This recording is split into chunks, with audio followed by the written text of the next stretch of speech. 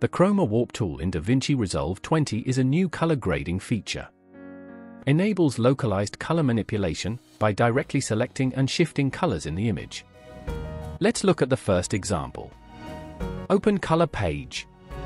Select Color Warper. Click on Chroma Warp tool. Let's look at the tools available here. First one is Add Stroke Normal mode. Add Stroke Point-to-Point mode. Add Pinpoint. Select Tool. An all-important Reset tool.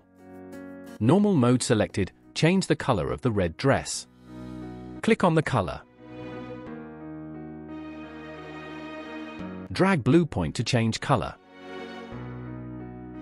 You can also adjust the chroma range. Reset it, and change color of another person dress.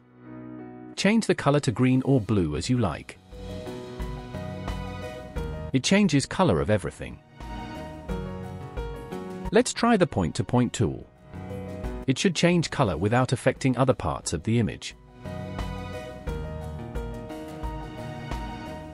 Not working on my computer.